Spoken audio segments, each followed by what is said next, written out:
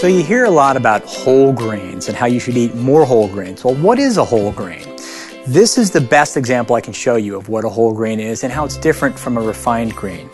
This is a bowl of whole wheat. You can see they kind of look like seeds because they are seeds. These are actually the seeds of the wheat plant.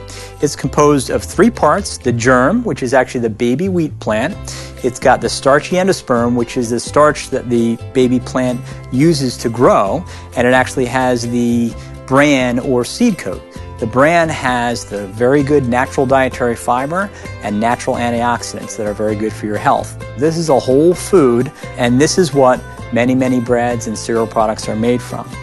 This, on the other hand, is refined wheat flour. It's just the starchy endosperm portion. It doesn't have the germ in it, so it doesn't have the baby plant, and it also doesn't have the bran or the seed coat, so it doesn't have any of the fiber or any of the antioxidants. It has calories, but it's devoid of the other nutrients that the whole grain has. So when you get the chance, choose whole grain, a much healthier choice.